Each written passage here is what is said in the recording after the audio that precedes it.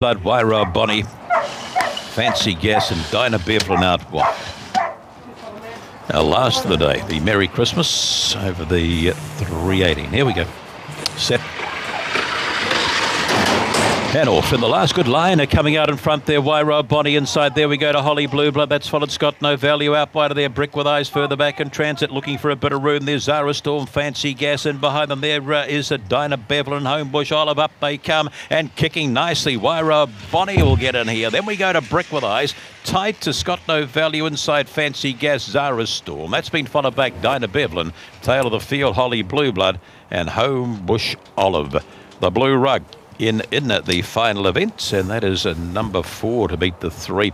18 and 61 goes up, a 4-3-1 and 6. The final event of the day, and it jumped out nicely too and really didn't give anything a chance.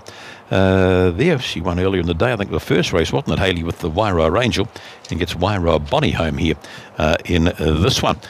Yeah, just jumped and has been too good for them in the final event. The lids will go up, and it's a good early line, but you can see the Blue Rug lines them up and it looks across. Gee, the 3's carved a few up. Whew, taking out the 5, the 7 and the 8. Here were you. Brick with Eyes. You got no bloody eyes. But the Blue Rug has just raced away off the top there by piggyback from Who Bobby, beating the 3. The Brick with Eyes has picked itself up after carting half of the field up by Magic Sprite, Cosmic Pearl, and the 1, Scott No Value. It's a nice run for Glenn Hunt. 461st split, home 14.01, time 18 and 61 in the last of the day. No margins posted.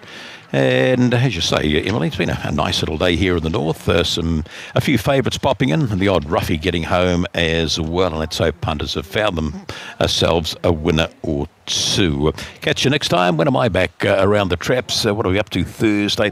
Saturday morning, of course, on the wireless. Saturday afternoon, then the big day coming out of Cambridge on Sunday, there on Christmas Eve. Catch you.